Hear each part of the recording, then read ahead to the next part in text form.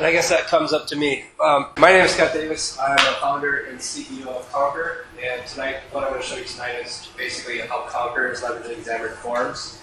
I'll tell you a little bit more about QONQR in a minute, but the high-level summary is that we're about 95% code reuse using Xamarin Forms. We have most of what's not reusable is because of maps. Maps are really hard to do cross-platform, and Xamarin's cross-platform mapping solution is honestly not very good. And so we are doing our own implementation natively in each platform for maps, and that's the bulk of the reason why we're not 90 to 99% cross-platform with Xamarin Forms. The game, well, let me give you, I'm going to show you our 30-second trailer video because we spent a lot of money on it. The game QONQR is basically like a board game risk. You play on the map of the real world, and you fight to capture your hometown and the surrounding cities. We have 3 million towns and cities in 250 countries and sovereign territories around the world in our game map. Today, we cover 32% of the populated Earth. People have played QONQR in every country in the world except for Central Africa. And some other interesting stats about QONQR is if you play QONQR for 3 days in a row, 20% of you will play for more than a year. That's pretty much unheard of in mobile gaming. Clash of Clans has that, Game of War has that. Very few games get engagement beyond 2 weeks or maybe a month. But 20% of our players play. In fact, I think I still have 3% of the people that registered on the opening weekend 3 years ago. It's kind of really a weird stat for us. Yes. Because you're battling for your hometown. You want to piss somebody off and sell their hometown. Games are all about building passion. Nobody had passion for throwing birds at pigs. That had to be manufactured. That wasn't inherently there. You can build games that inherently have passion around sports, but sports aren't all year round. Politics is a dangerous place to build a game. There's a few things that you have passion about in your life that is shared amongst pretty much everybody you run across. And we have found, and we didn't know this when we built the game, we thought it was just a neat idea, but what we discovered was that people will fight hard. It's like the Never the Alamo mentality. People will fight very hard for their hometown. All right. Are you ready? Oh, come on. Here we go. Hopefully the Mac is still going to work when we have to switch over. So I'm going to have to switch back and forth to the Mac. An invisible war is raging all around you. No one knows where the artificial intelligence came from, but we know it's called QONQR. Some seek to destroy it before it destroys us. Others believe it will usher us into the future, and some plan to bend it to their own purposes. Enlist today. Battle for your hometown. Save the world.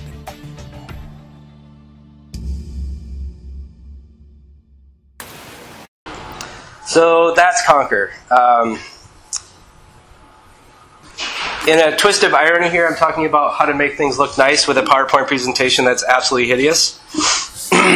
But that's because the PowerPoint presentation was built by a dev, not a designer.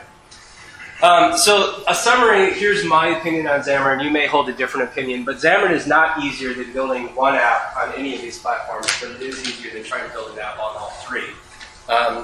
Today, we have QONQR on iOS and Windows Phone, and we have a beta that has about 1,000 registered beta testers on Android. We were never able to get enough confidence in our Java code to release it to the open public. Every time we touched it, something broke. And I'm not going to get into why that happened, but today, if you want to download QONQR out there, you'll be running the native code that's either C# Windows Phone or Objective-C iOS. If you have an Android and you really want to try out an app that's okay, if you're willing to really bang your head on the wall, you can download the Java version. If you email our support, we'll put you in the beta. An interesting footnote before I move on here, anybody want to guess what our revenue breakdown is between Windows Phone and iOS, percentage-wise? 95% what, iOS? Yeah. Nope, Windows. 2/3 of our revenue is Windows Phone. Bigger fish, smaller It pond. has everything to do with discoverability. We heard from a lot of investors, potential investors. We never raised money, and industry experts who said that we were wasting our time on Windows Phone and that we should put all of our resources into iOS. Chip Peterson, I don't know if any of you know him, he's a games guy in the Twin Cities, and he told me last time I talked to him that 600 new games hit iTunes every day. And if you're an indie studio, you got no shot. You have to be struck by lightning. Now, we sort of were struck by lightning. I'm not going to say that we were super smart. We were really lucky. But competing as an indie in an environment where you have 600 new competitors every single day and people with $1 million marketing budgets like Game of War is a really impossible place to do well unless you are very lucky. And so what these experts failed to realize is that their advice was good advice if it came with $1 million check. If it didn't come with $1 million check, giving you the opportunity to spend tens of thousands of dollars a month to market your app, it was really terrible advice, and we would have died long ago had we listened to them. We pushed out our Windows Phone app, and every Windows Phone user knows 30 iOS users. It can cost you tens of thousands of dollars a month to get iOS users. It can cost you nothing to get a Windows Phone user. And in turn, if you have recruitment or social sharing in your app like ours do, all of my Windows Phone users got me all of my very expensive iOS users through referrals and recruitment. And so you could take that same amount of money, be in 2 platforms, and get the same number of users or potentially even more. So anyway, that was my little soapbox about Windows Phone. It's been very good to us, and actually is the only reason why we're still in business. Hey, Scott? Yeah? Did you build some in-app marketing to... When you capture your hometown, you can tweet or share on Facebook that you captured your hometown. And that's really, who asked that question? I didn't even see. That's how we got all of our traction. We launched our beta at South by Southwest. Boy, this is going to go really long. How much time do I have here? As much as you want. As much as I want. You guys feel free to leave whenever you are tired of listening to me. QONQR was a startup weekend project. Startup weekend, you build a company in 48 hours, and that's kind of how QONQR happened. It was an accidental company. We all thought this was a fun thing, and it turned out to be a real company. And we launched our beta, which was an HTML5 piece of crap, at South by Southwest in 2011. And we had an 8-foot table and 3 bad posters printed at Kinko's. And next to us was PlayStation 3 booth with Thor and Dolby surround and multiple huge flat screens. And anybody that would walk by would say, hey, can we tell you about our mobile game? And we'd show them our beta. And we had that booth for 3 days. And in 3 days, at the end of 3 days, players had captured their cities in 20 states, 10 countries on 4 continents. No marketing, no PR, an 8-foot table. It had everything to do with when you captured your hometown, you could tweet, and people were tweeting, I just captured San Antonio for the Faceless, and one of their friends would say, what? How did you do that? They click the link, they'd go, they'd sign up, and they'd play. And that's has everything to do with how we got our initial base. I'm not going to say viral, it's a really bad word, I'm going to say social spread. That's how we got our traction, and that's everything that we've done today has been through that. We've spent, I would say, less than $400 in 3 years on marketing. Is it a paid app, or do you make money? It's a freemium app. The app is totally free. We make all of our revenue on 4.5% of our players. So if it seems like I'm being really negative here, that's not my intention. We're doing Xamarin, and we think we've made the right decision with Xamarin. You guys are devs. You need to know the pitfalls, and so I'm here to tell you about the pitfalls. Don't take that as negativity too much.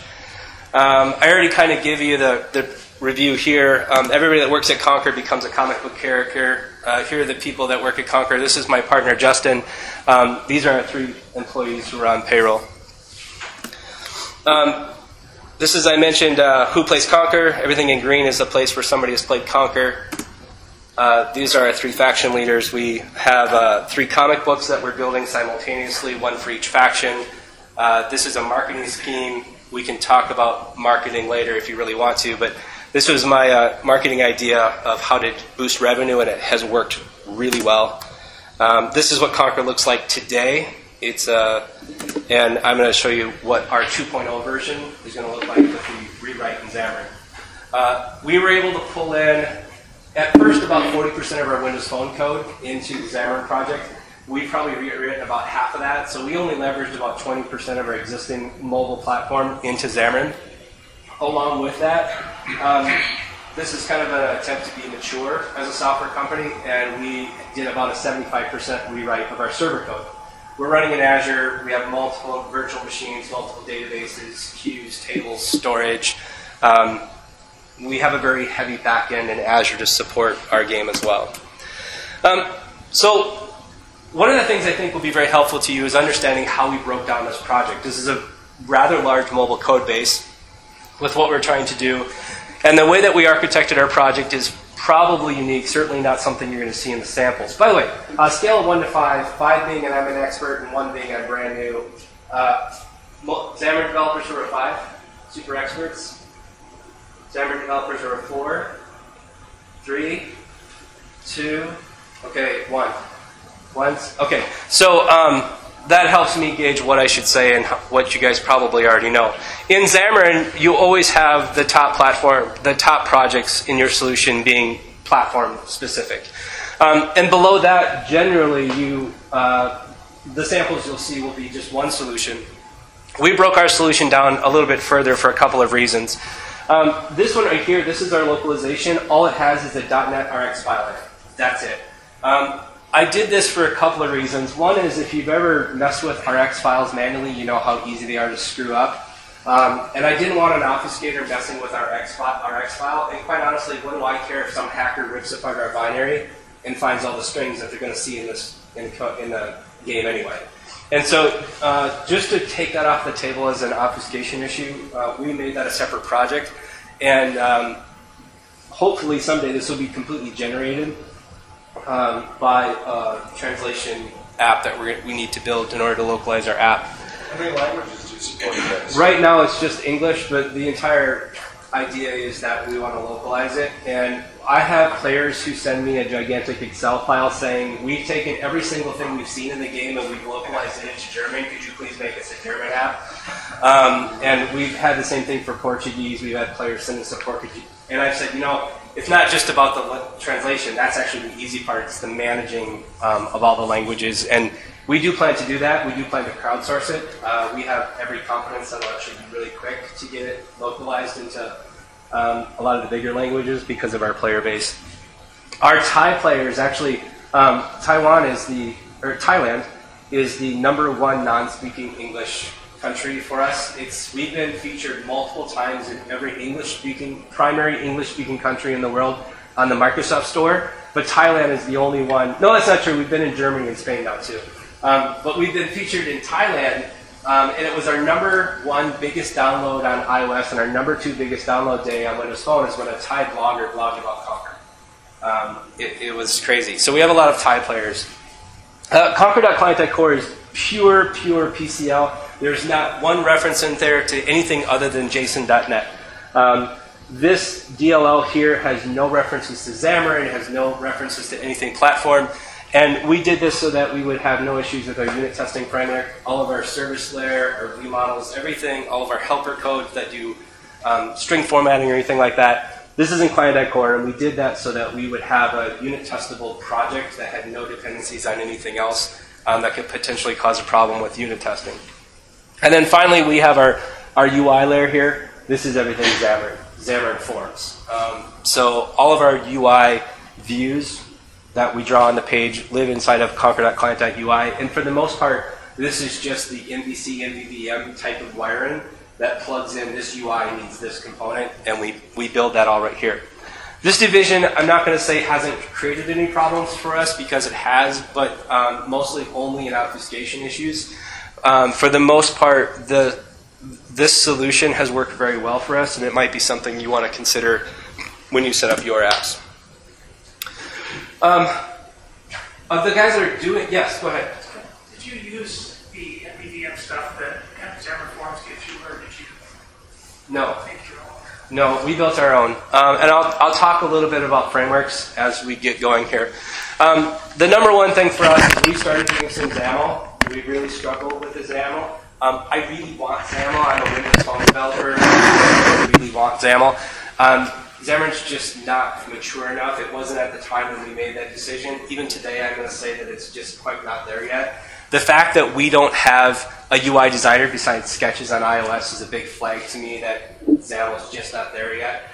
If you look out on the Xamarin Forums, you'll find lots of comments about how XAML is just not very performant, and you take a pretty big performance hit if you use XAML. And so we made the decision rather early on that as painful as it is for us to have to read code to see what the UI is going to look like, we decided to do everything in the code behind. May or may not have been the right decision long term, but for where we were when we started this, I believe it was the right decision. As a result, though, it's very hard, right? Looking at markup, you can kind of get an idea of what this thing's going to look like. It's very hard to get an idea of what it is someone else did if you're looking at their code to build UI. So my advice is to break page construction into smaller methods and separate the building of the UI from the binding of the UI. And I'll show you an example of that. This is hard to see, but this is the header of all of our UIs. In all of our UIs, we describe the Z layer of how the page is going to be built out, or the top down as well. And so we have a list of all the, basically the container controls, and this is our most complex page. The zone preview stack, then the bot energy stack, then the bottom panel stack, then the forts view, then these menu views, so that you as a developer, because you don't have markup to look at, can kind of get this roadmap of, I know what these things are because the names kind of make sense to me. I see where they live in the layers. And then what we also do is we build the page as little methods that sort of correspond to this. Set up the bottom HUD, set up the resource modes, set up the menu, set up the right panel. And we put these into smaller methods so it's easier for us to go find what we're looking for when we see that a click event's not quite working right, or something's obscuring a tap event and it's not getting through to the bottom piece. It took us quite a while to kind of come up with this scheme, but once we did, there's only two, myself and my junior developer. There's only the two of us that are writing code, and it was still really hard for us to communicate where does this happen, what am I looking for, until we started doing this. And then we really didn't need to talk to each other anymore about where is this at, or how do I get to this object. Yes? I saw that you were doing all the calls there in on-size change. Is that because you're also doing landscape layouts? Or we had a problem. We were having a problem. I don't recall exactly what it was. It might have been with the size of the screen, or something was going on.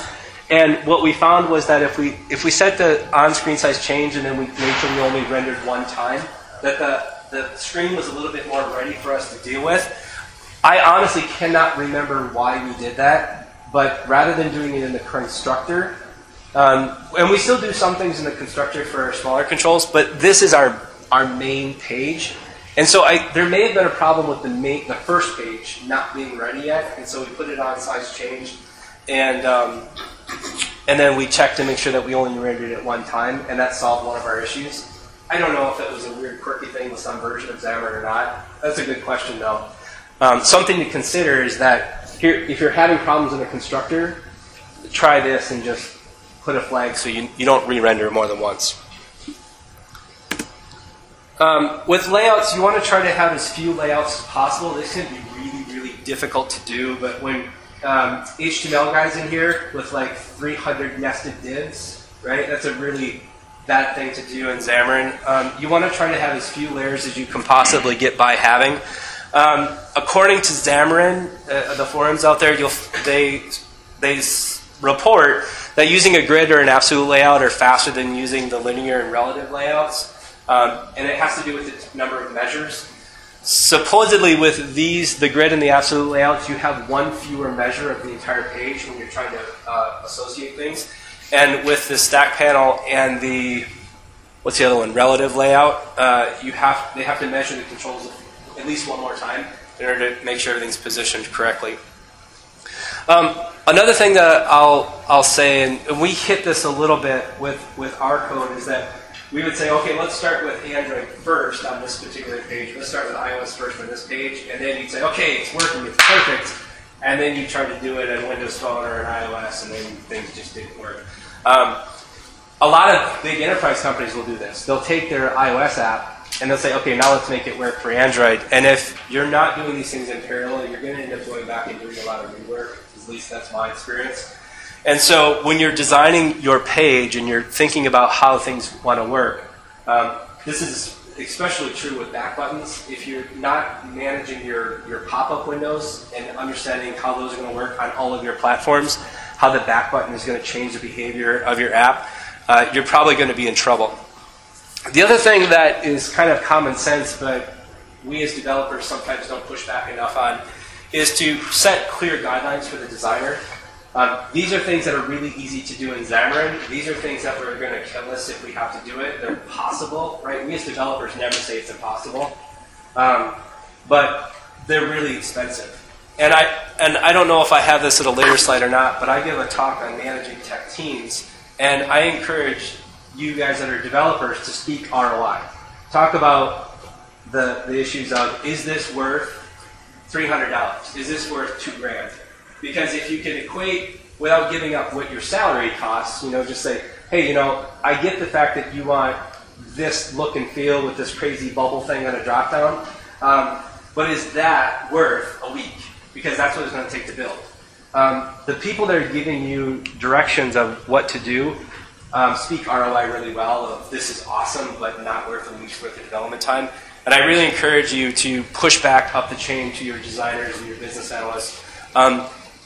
Not saying we can't do that or we don't want to do that, but speak ROI in terms of, I can do that, but is it worth X, Y, Z?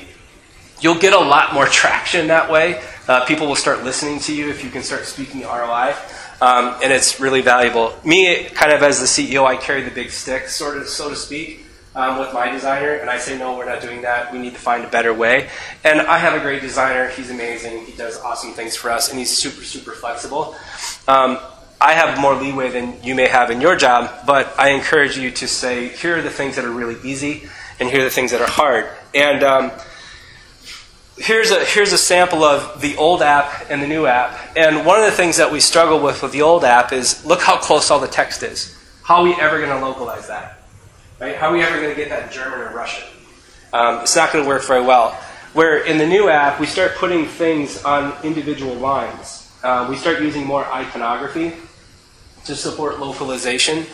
And if you don't talk to your designers about how difficult it is to do responsive UI for Android, and they're just used to their iPhone, and they got two iPhones. There's this size and there's this size, and they don't think about the complexity of Android or localization. You're going to run into problems. So start laying that groundwork with your designers and your business analysts up front. Here's another thing that's a very, very strong tip that I can help you with that'll help you speak your designer's language.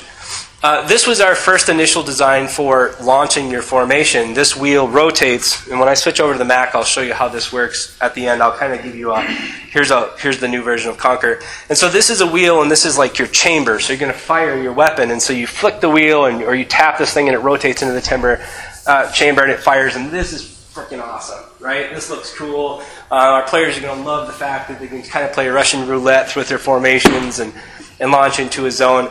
But from a UI standpoint, from a responsive standpoint, wow, this is really, really hard. This, on the other hand, is much easier, and we've got a variation of this now in the game. And this is easier for us to do as a developer because it's a grid, right? There's a column, there's rows. These are things that makes it very easy for us to do, because in responsive design, when the screen could be any size, getting this chamber and this circle to line up through the center of this circle here, really, really hard thing to do. If you go to your designer and say, don't break the grid, they know what that means. Designers understand how to do grid layout. They know how to lay things out in a grid. And if you give them that requirement of, hey, it's really easy for us to do stuff if you obey the grid, that's a way that you can guide your designers to give you nice looking stuff that's easier to implement than something like this. This breaks the grid. This is a tip that I got from Steve, right? You gave this presentation. We've used this here if you use the Reveal app. If you design for Android, all your taps will go right through to the bottom. As soon as you try to do it on iOS or especially Windows Phone, your taps will be stopped at the very first thing it hits. Reveal app will help you find those layers that are on top that are stopping your taps and your gestures from going through. Here's some other tools that I highly recommend. Anybody know John Sheehan? He's in San Francisco now. He's got this startup called RunScope. We used RunScope a lot, actually, until recently. He had a partner with a product called Passageway, and that Passageway app is gone. RunScope is still really valuable if you want to monitor your API. And you can also do replay without actually hitting the endpoint of the API. So if you're trying to figure out what in the world is going on with my API call, you can run it through RunScope and you can investigate the request and the response and see what in the world it's doing. But if you're hitting up against a metered API, let's say you're building an app that's talking to some public weather API, but you can only hit that weather API once a minute, no developer is going to want to wait 60 seconds every time they want to test their code. You can run it through RunScope, hit that public API, and then ask for the replay, so you get the exact same response back every time, and you don't have to worry about hitting your API throttle limits. I would definitely check out RunScope. They have free plans that work for most people. The other thing you can use RunScope for is API monitoring, so they can watch your API, but they can also do API reporting, so they can see how often, how the response is working in terms of timing. If you wanted to, you could push a beta app out to your customers, having it still run through RunScope. I wouldn't do that for production. But then you can see the usability of your API, and you might say, whoa, why are we hitting this API over and over and over again? We must have a bug in our code because we're hitting this one call way too many times. Why is that happening? Steve also mentioned Mr. Gestures in his presentation. We have not implemented Mr. Gestures yet. Our wheel is a custom gesturing. I think there's a good chance we're going to be adding Mr. Gestures here as we put more polish on our app. Recently, I have two new ones here that I want to recommend. Hockey app. You guys heard of Hockey app? You guys are all using it? Okay, you love it, right? Immediate builds that you can push. You don't have to wait for the 2 hours for Android or Windows Phone, and God knows how long for iTunes. And so you've got that ad hoc deployment, sort of like TestFlight. The other nice thing about this is Apple broke TestFlight. It only runs on iOS 8 and above now. This supposedly will go all the way back to iOS 4, certainly iOS 6. It says iOS 4, but when I did it for iOS, I could only get down to 6, and I don't know why. Maybe it was just some of the libraries I had. But Hockey app gets us back to the point where we can finally start testing on legacy devices again, where Apple broke that when they took over TestFlight. And this one, ngrok. I could absolutely not build software without this or RunScope's old tool called Passageway. What you can do with ngrok here is there's a command line tool. Let me show you here. If I go into my server project, I've got a little tools folder in here. And I set up this batch command. Oh, that's for the chat server. Edit. So I've got this little, it runs ngrok, http subdomain scott.web.conquer.com, and this port number, this is my local port number. When I run this basically creates a pass-through at this domain. And so now I can I can have my iOS running through Xamarin, running on a phone, talking to my Visual Studio running on my PC through this portal. And so I can debug through the iPhone, then hit a breakpoint on the server, debug to the server, then come back and debug on the iOS. That's amazing, right? When something's just not working, why am I not getting my request? I don't know if it's a request, I don't know if it's a response.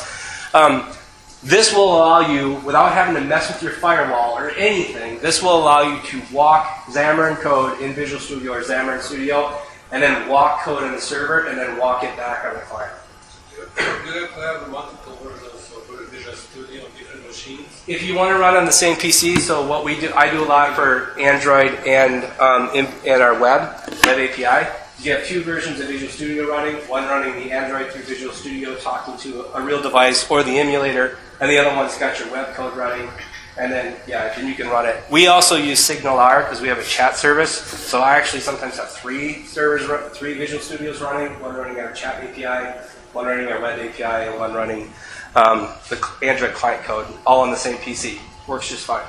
Would IntelliTrace work think it can record what's happening or no? IntelliTrace? IntelliTrace. Well, you won't be able to go backwards across the network, but you would be able. You're talking about to go. Historical debugging. That should all work within the same Visual Studio, but it wouldn't cross the network boundary because you're running 3 copies or 2 copies of Visual Studio. So anyway, in Grok, when RunScope lost Passageway, which is what we had been using, I really needed to find a substitute, and we found in Grok, and I highly recommend it. They have a free plan, but you can only run one connection at a time on the free plan, and I think only HTTP. Because we have a web API and a chat API, we needed 2, so I bought the plan, and I think it was $100 for the whole year. So what makes that network name visible to your iOS devices? That's something that they're providing? It sets, you go through ngrok.io, so the URL that you would put in your client code, here, let me show you the client code here. This is the client code. You do have to have control of your client, right? You have to change the endpoint on your client. But if I look at where we set up our endpoint, whoop, I just had it. Where'd it go? Where is it?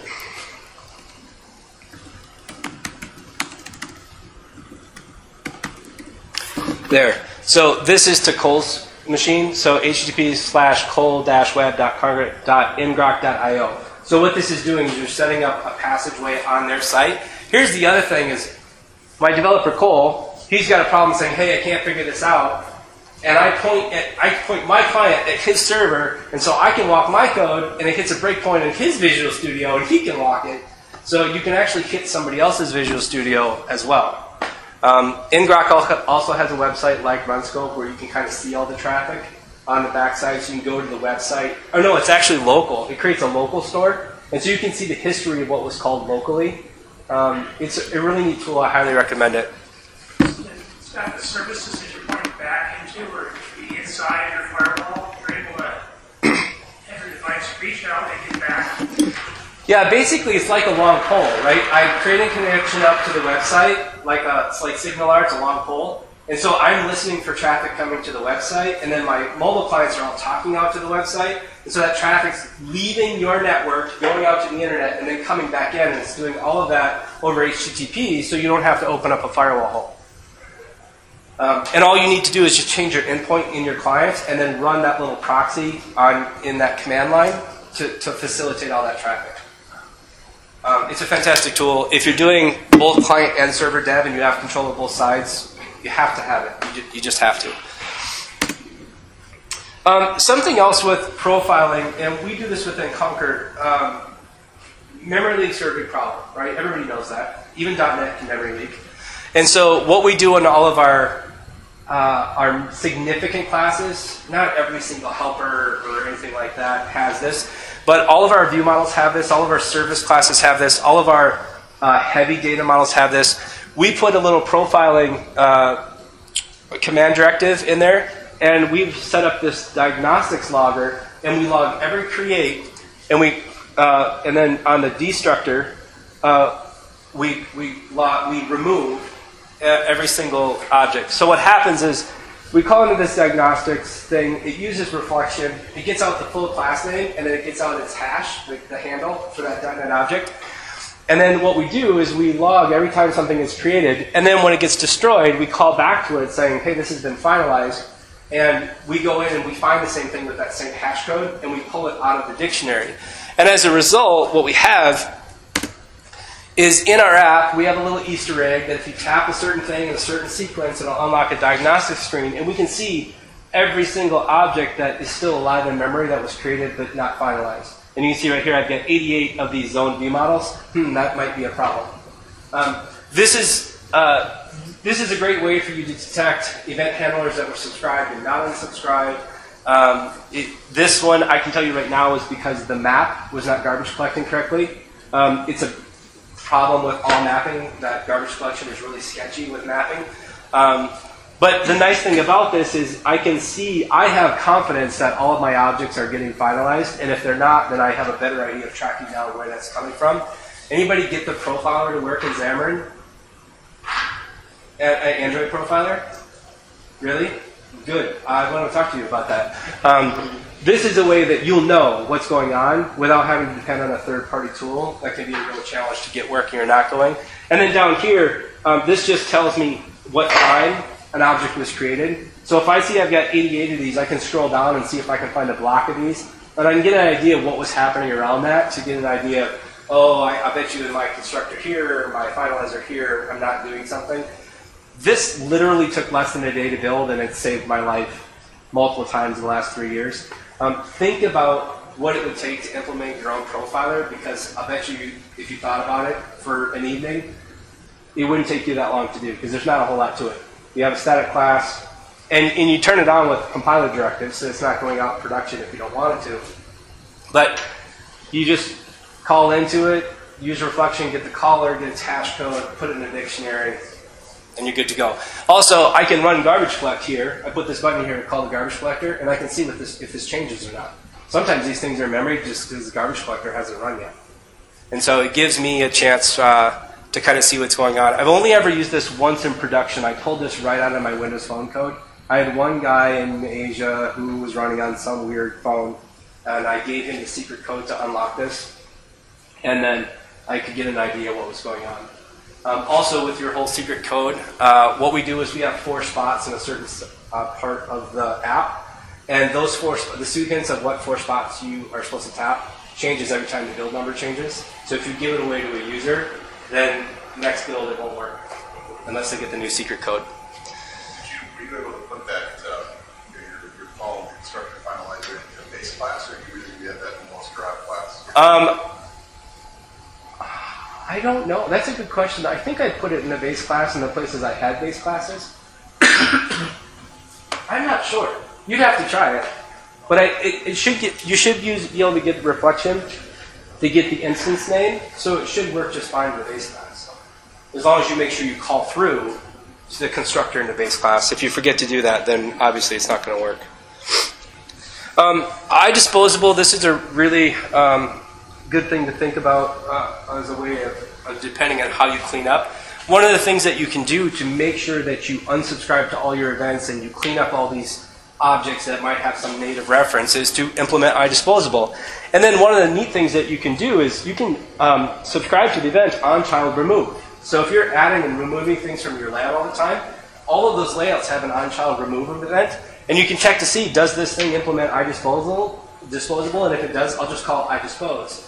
And that's an easy way to make sure that your objects are at least attempting to be reclaimed in memory. It's by implementing iDisposable yourself and then watching for that interface. We try to be very explicit about always cleaning up after ourselves. I don't trust that .NET and Xamarin are going to do the right automatic garbage collection on iOS and on Android and on Windows Phone. It should, but I'm a paranoid developer, and I've been burned too many times by things that should have worked and didn't. So this is just a safety net for us. So custom renderers. You guys, how many people have used custom renderers? What are you using them for? What are you doing with them? Status bar is one of them recently. Okay. Status bar. Progress bar. Progress bar is a really good one. Anyone else? Text view. What about the text view? Oh, it's a pain. For iOS, I think you can use a slider for font. It is for Android. I can't believe that they didn't solve this. The fonts implementation is really bad because every platform handles fonts differently, and if you want to embed a custom font in your app, which we do, getting the font to work the way that you want it to work can be really tricky. And it's probably one of the bigger ones that we have to do is anytime we have a font involved, we have to have a custom renderer. We do custom renderers for the map as well. This is an example here of the custom renderer for the map. And the way that we implement the map is we have a container view, and it's just always empty. And we just say, this is a custom map, but there's nothing inside of it. And then we write a custom renderer that every time we're trying to render a custom map, we completely throw away whatever Xamarin passed us, which was an empty container. And in its place, we drop in an in-game map on iOS or an Android map or a Windows Phone map. And we drop that map completely in place and wholesale replace it. If you're doing a custom render on a label or a text box, you probably just want to go grab it and just change the font and then put it back the way it was and not do a wholesale replacement. this is our whole custom map object. You can see it does nothing. It's just, it implements a view, and that's it. And then we do the wholesale replacing here by putting in an MK map view, which is an iOS map. I will say with mapping, the Windows Phone map is awful. The best Bing map that has been created was Silverlight 2's Bing map, was the most performant map. Ever since then, it's been worse. And so we're actually using ArcGIS's .NET map. I've heard rumors from Xamarin that ArcGIS has got a beta for a cross-platform map. I'm really excited about that. I'd like to have one map. And the ArcGIS map is insanely fast. Very, very good map. The problem is that ArcGIS uses the Mercator coordinate system. It doesn't use latitude, longitude. So you have to be smart enough to figure out how Mercator and GPS work together, and that's really hard. Hopefully, when they build the Xamarin map, they'll give us a GPS-based map, so we don't have to write all those translations. And this is what we talked about already with just grabbing out that control and just modifying. Oh, no, this is an Android one. One of the other things that you can do with Android is you can inflate an Android UI. So you can build an AXML, an XAML, Android version of XAML, control. And this is our map here where we build an Android fragment, and then we just use the inflator. And so we use the layout inflator service to go get that Android map that has these extra things in it that are just easier to do in markup. And then we just inflate that in place of our empty box in Xamarin. Style ID. The style ID is a free field to use however you want. I'm a little nervous with that. I'm worried that that's not going to become a free field someday.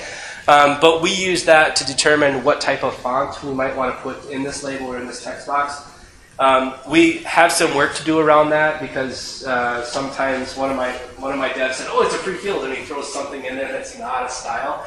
And so we need to be a little bit more careful about having some type of a prefix that we can identify of, oh, this is referring to a font style versus this is some ID that other code is looking for when it's trying to find the object on the page. Are you worried about that being an issue when you can do automated UI testing in the future? I'm worried about that being an issue because Xamarin will implement styling, and then the style ID will mean something to Xamarin.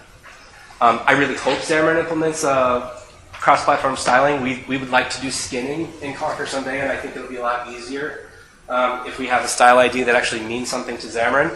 But today it's just an empty field, that's like the tag field, that you can just throw anything you want in there. And I'm worried that that field is going to become meaningful someday, and it might either take away the usability we have now, or it might create a problem down the road. They do, that's their recommendation for UI tests, is there is that style ID. To identify the control? Yeah, so you label a TXT box or whatever, so you have something to reference. Yeah. So, it's a multi-purpose field. I'm worried about the fact that it's multi-purpose. Yep. Why are you using, why are you using the style IDs just a property on the view? We could create a custom view and put our own property on it. Is that what you're referring to? Well, if you're doing a renderer, then you've got to have something that's renderable. Yeah, we could just add a custom property there. The difference being is that with this way, I can have common code that understands how to look for a style and say, make the foreground this color, the background that color, and not have to have one for each one. I can just do a view renderer. But you're right, and that's probably the better way to go, is to just implement a custom property. We didn't. I think it was a mistake. I'm worried about other things that could happen as a result of that. So this is something that we did, this swipey thing, right? We tried a lot of different things to get this swipey thing to work. In fact, this might be the right time to switch.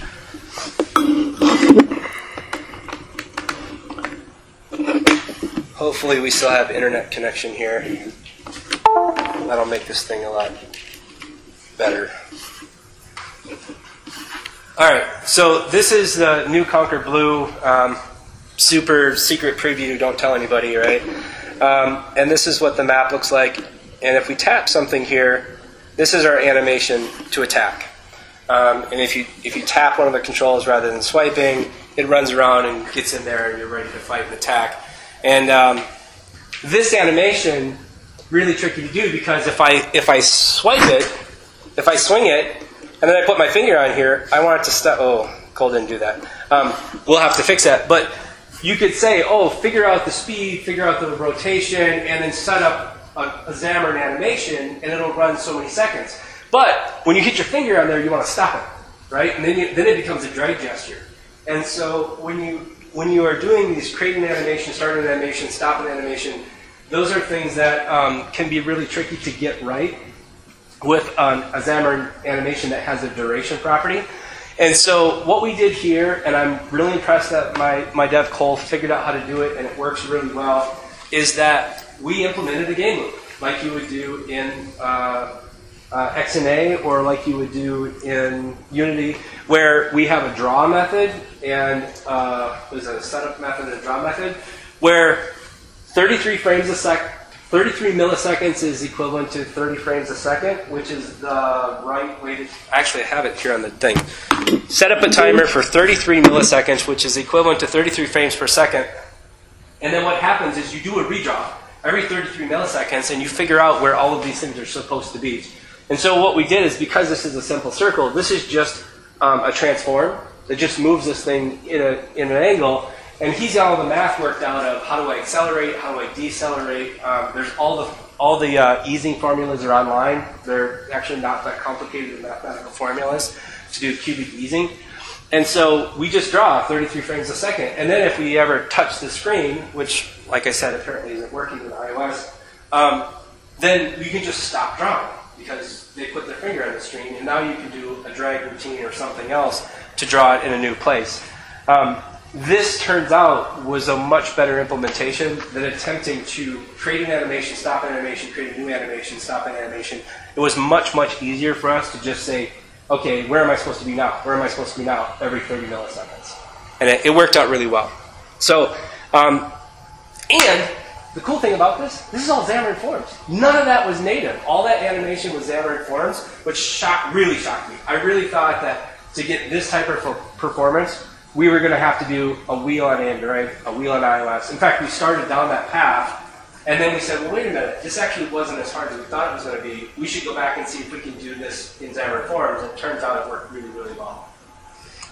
Any questions on this before I move on? Okay. As long as I'm in here in the iOS, I'll show you a few other things. If we launch this attack, we've got this launch animation here. There's a lot of images here drawing this thing, and one of the ways that we were able to, oh, well, that wasn't very exciting. Let's launch again.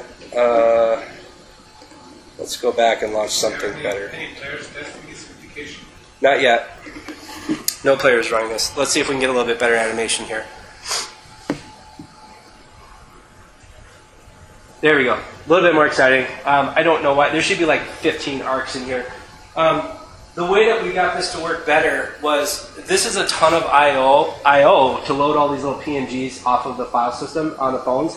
And so what we do is we load up all these images into a byte array, and then we stream that byte array into an image source whenever we want it, so that we're not doing any I/O. This is a technique we're probably going to start doing a lot more of for all of our common icons. We're just going to hold them in a byte array in memory to speed up the UI.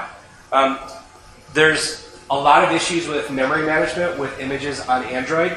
I don't know if you guys have run into that yet, but there is when we switch back, there's a Xamarin article out there, and if you haven't seen it yet, you should definitely go look for it, where you want to load up your larger images into a byte array and size it in memory before you give it to the UI, because Android has a really bad memory leak when it has to resize images itself. And so we're just starting now. In fact, I was a little nervous that I didn't have anything to demo with you today, because we went through every image that QONQR uses in Xamarin, and we built a whole new way of doing custom images and image factories so that we could take advantage of caching the images and resizing them before Android gets its fingers on it, so that we could avoid the memory leaks. We were having a lot of out-of-memory exceptions, and we feel like we've addressed a lot of those, because we're now resizing images instead of letting Android do that itself. So these are some of the UI elements, and I'll talk a little bit more about the implementation of those as we go.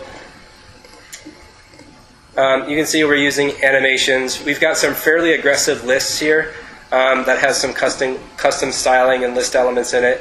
This is our most aggressive list layout. You can see all the different elements that are in each list item. List items have children, this is way beyond trying to just use the built-in list box. Some cases you may find that it's actually easier if you know you're going to have a finite list of small things, like maybe 50 things, but they're super complicated. You might get better performance by rendering them all in a stack layout and then putting them in a scroll view, so they're all rendered and they're just moving up and down, versus putting in a list box, which will only render what's in the viewport, and maybe a little above and a little below. That dynamic rendering can be really slow depending on how complex the thing is you're doing. But of course, if you were to display 1,000 things in a list box, you wouldn't want to render all 1,000. So you have to kind of pick your battles. You have to know whether this is something I can fully render and just scroll what I rendered, or whether I have to use a dynamic renderer in a list view with a custom list item template. Did that make sense? So something to think about when you're doing performance on really aggressive UI. So you have a finite list. That's how In that particular case, yeah, that was the upgrades that you can purchase in the game. There's a finite list of upgrades. And then even with this list, which is the list of towns and cities that are near you, we never show more than 200 on an app at a time. And so this list could never have more than 200. But I'm pretty sure we are using a standard list and a list item template here because it's fairly simplistic. We also found that if you use binding on a list, the performance with a bound list on an observable collection is better than drawing the list of elements one at a time in your own iteration loop by adding them into that control. That's not what we expected, but it turns out that Xamarin has, I don't think it was actually that way when we started this over a year ago, but I think they've tweaked their observables, and they're getting better performance now by binding to a list rather than putting an element into the list yourself. Okay, so that's kind of the UI. I'm probably not going to plug in this Mac again because we have to switch. But that was the new QONQR UI. Here's my advice on navigation. Any of you that are native Android developers build single activity applications? Nobody? Where you have one activity and you're just changing the view in that activity all the time?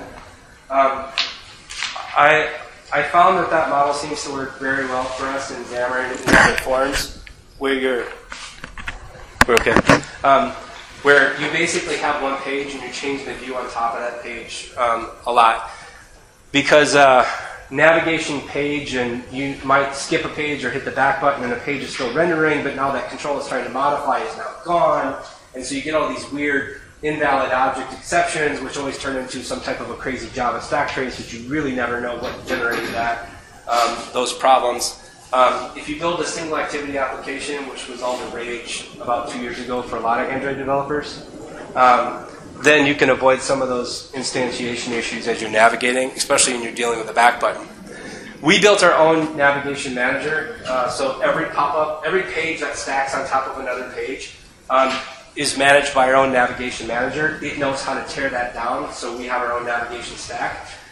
We also have pop-ups that could pop up for any given reason in the app that could be pushed by a push notification or some background polling service that's running.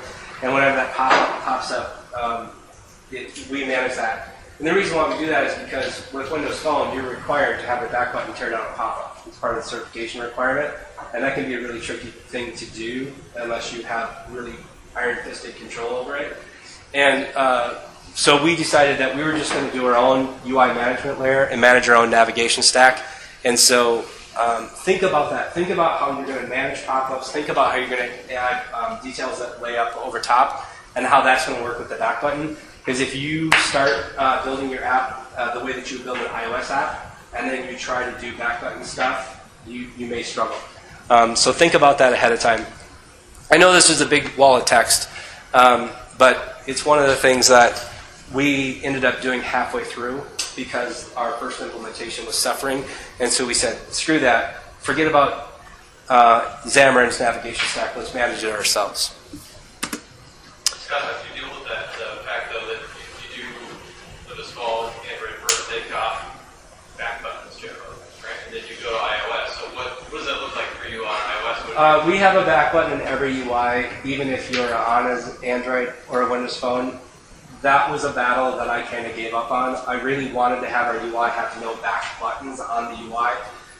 because a lot of Android and Windows Phone people are kind of like, oh, so this is just some cheap port of some crappy iOS app, and because you didn't even bother to take out back buttons. I had to go back and forth with my developer quite a bit so that we were doing back in a state that seemed more gamey and not just a standard back up on the top left corner. And so in some places we do have that back button is where you would normally look for it, but it feels like it blends into the app and is not just Chrome. We could remove the button, and if the only thing on the top of our app was a button, then I would probably have that collapse down depending on my platform. But in most cases, my designer did a great job of kind of blending that into the spot, so that removing it would really just leave a hole because there's other things around it, and we might as well just leave it if that's the case. Here's an important one.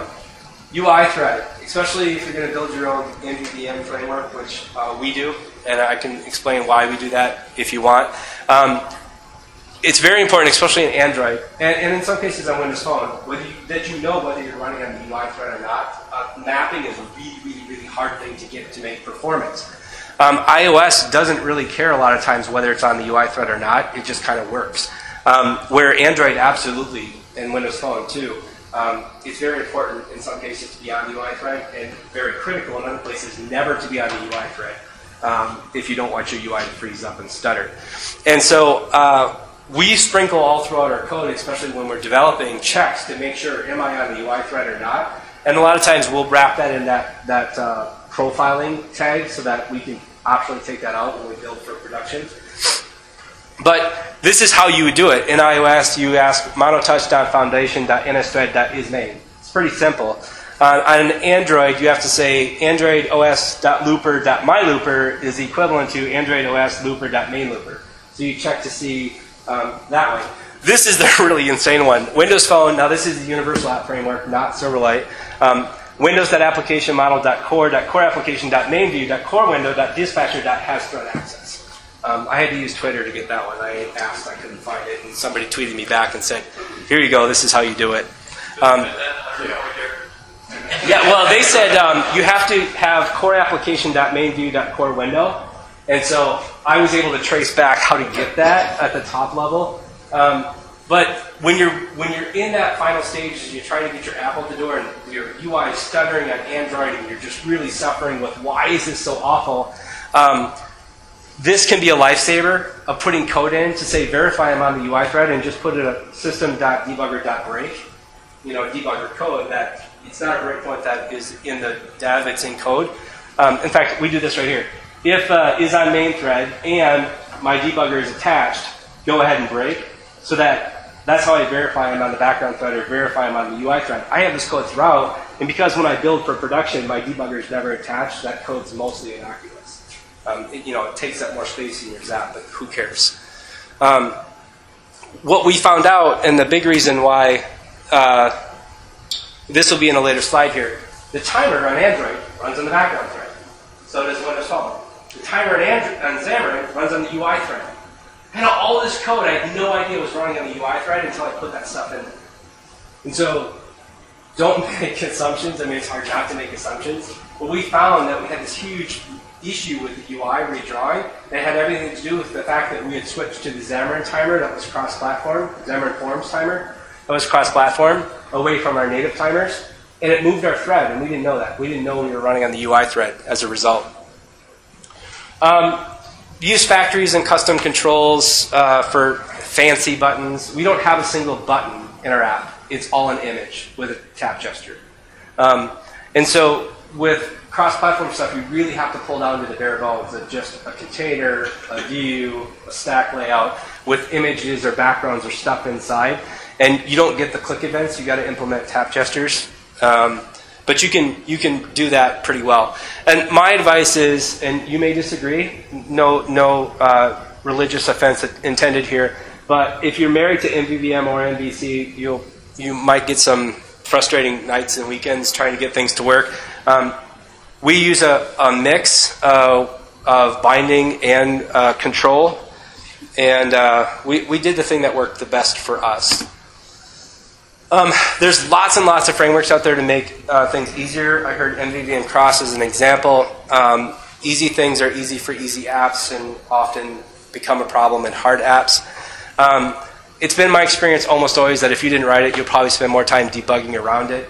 Most frameworks can be built in a weekend or a couple of days where you'll spend at least that much time debugging over 3 years trying to figure out why an upgrade to MVVM Cross or some IOC container now has your app working something different. In QONQR, we use the service locator pattern because it's more flexible than dependency injection. I'll give you a good example of that. In our app, which is a rather big app, it has a lot of assets, we can make our service locator decide, hey, should I give you a new one of these or reuse the one I created 5 minutes ago? And it can decide when a new one is needed and when a reuse is okay. Where that can be a really tricky thing to configure with IOC, and you don't get that level of control in order to do memory cleanup or management or any of those other things. And quite frankly, I know some people hate service locator pattern and it's the devil and it's evil, and IOC and DI is the only way to build apps the right way. But I've been burned by this too many times to not have that control. And so think about that as well. Think about, are you doing this? I'll come back to that. There's another slide here, but think about, are you using a best practice because you're still practicing as a developer or because you know that's the right thing for your app? Using a best practice because you know it's the right thing, fantastic, that's awesome. I find that too many devs are using best practices because they just don't know any better. Don't be that person. Know that a best practice is the right thing for your situation and do the right thing for your app at that time. We have all this hacker stuff in there. I'll come back to that some other time, maybe after the recording stops. I don't want to give my players a roadmap of how to get around our stuff. We use an obfuscator called Babel. Anybody heard of Babel obfuscator? Here's why I really like Babel. I can obfuscate lower level assemblies, have it kick out a map, import that map into the higher level assembly, and therefore I can obfuscate all of my public methods and properties into crazy names that nobody will ever be able to understand. And I can really expose almost nothing publicly in my app across multiple projects in a solution. That's why I chose Babel. It's also very, very cost effective.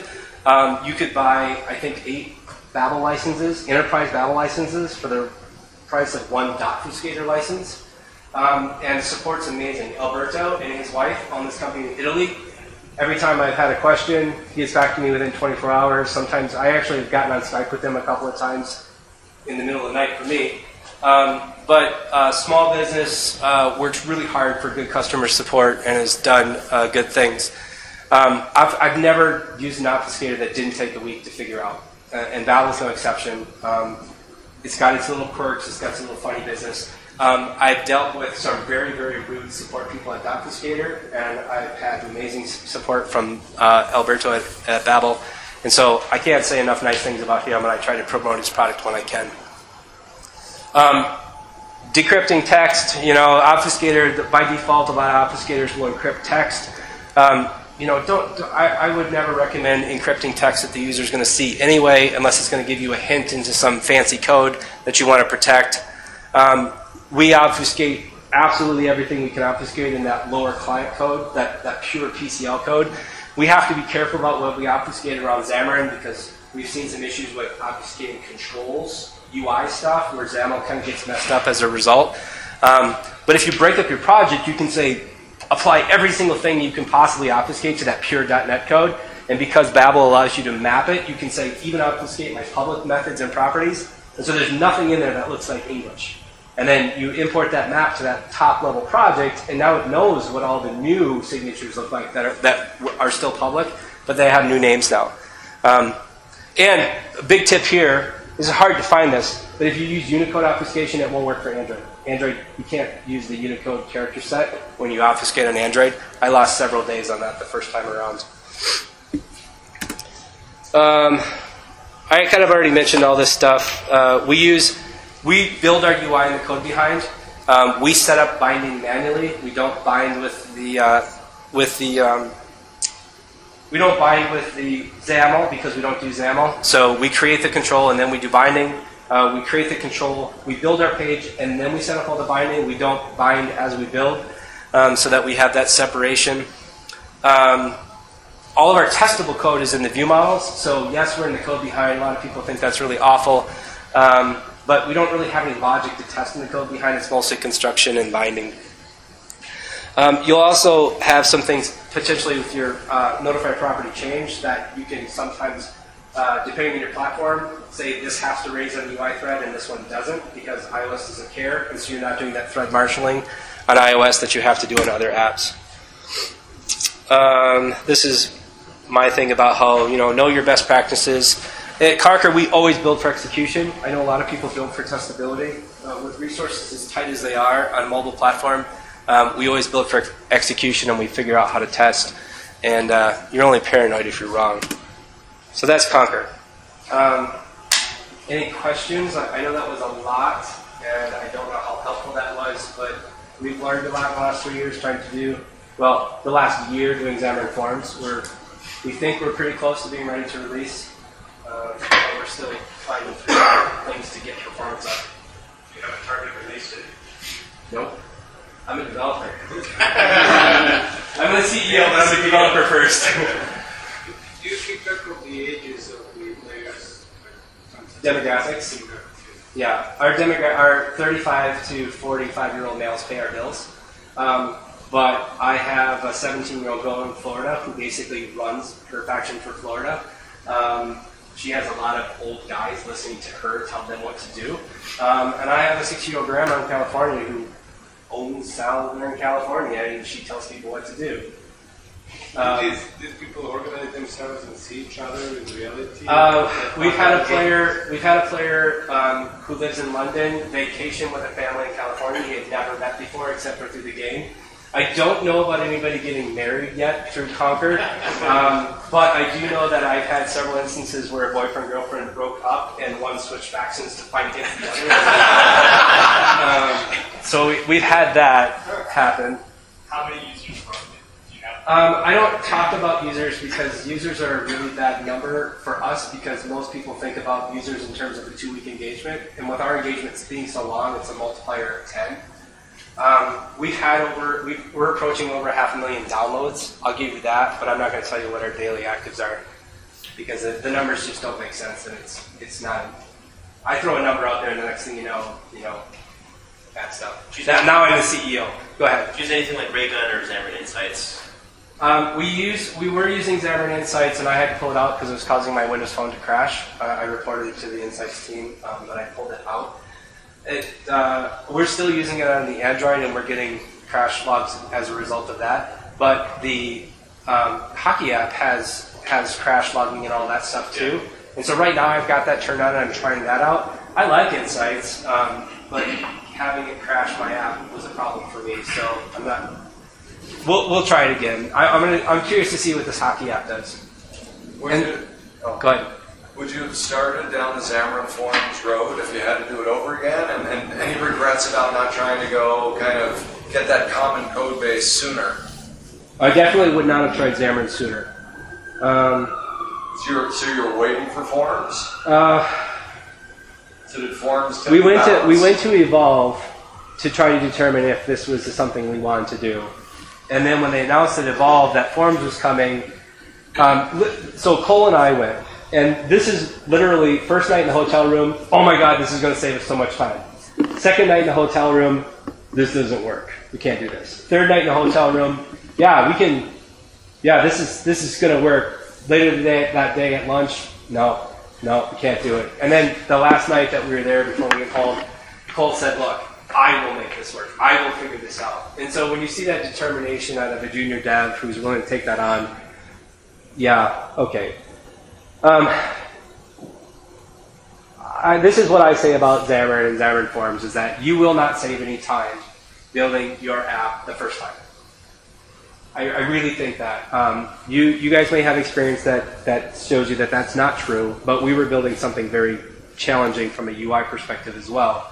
I do believe in my heart that it will save us a ton of time in maintenance.